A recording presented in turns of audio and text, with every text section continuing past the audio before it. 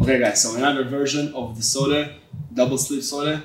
Same position, right against left, okay? I'm gonna control this sleeve, then I'm gonna collect this sleeve, but this time I'm not going high, I'm going very low on my knees. So it's Sode on the knees. 1, 2, 3. Finishing always on top of him, controlling his upper body. Again, 1, 2, pulling him backwards, changing my position with the legs to the lefty and going in.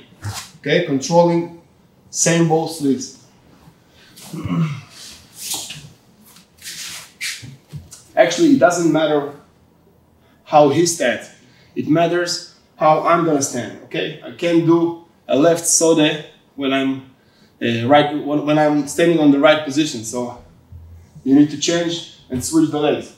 Okay, from here you can do it. Start pushing him, and then with one single leg goes backwards. You already changed the position. So I like just to pull him like this, opening,